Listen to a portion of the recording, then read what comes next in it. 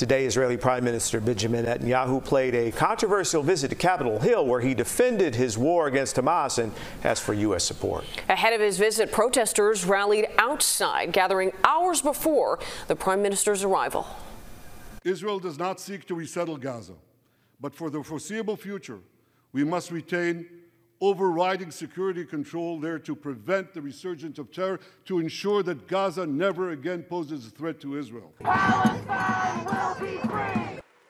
While many Republican lawmakers welcomed the Prime Minister's speech, other members of Congress chose to boycott. Let's go to our Andrew Ramos. He is live in the CBS News Chicago newsroom to break down the local reaction to this divisive appearance. Andrew.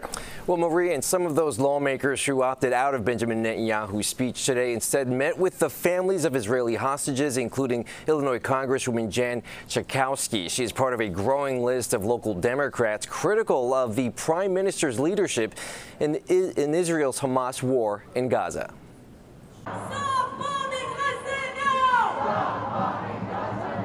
While protesters made their presence known outside the Capitol, rallying against the deaths of nearly 40,000 Palestinians since the war began, lawmakers held their own protest of sorts, pushing back at Netanyahu's address before it even happened.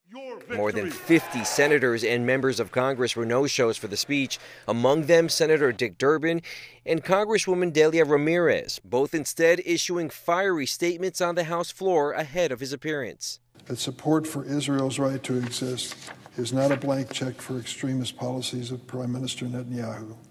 We cannot work towards peace while giving a war criminal the floor.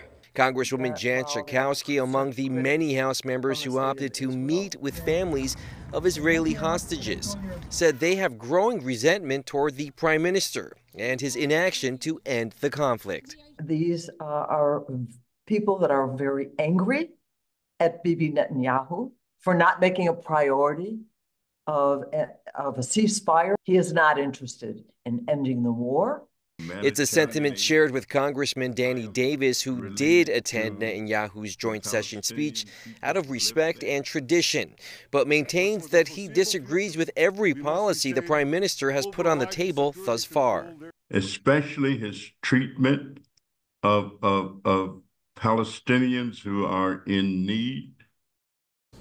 Now, Prime Minister Netanyahu is expected to meet with President Biden and Vice President Harris on Wednesday. Then we'll meet with former President Trump at Mar-a-Lago on Friday. Reporting live in a newsroom, Andrew Ramos, CBS News, Chicago. Andrew, thank you.